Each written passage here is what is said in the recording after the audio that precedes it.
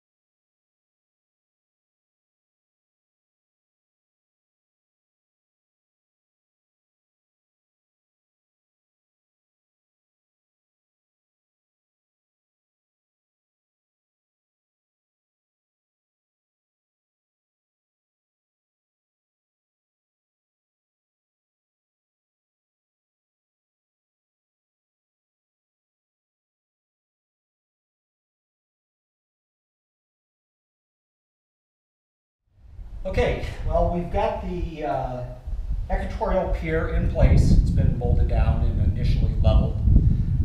To that, right here, is attached the DDM160 mount, and also the counterweight bar down there. In a little bit, we'll be mounting multiple telescopes. To do that, we've got the ASA mounting bar here and a tandem bar on top.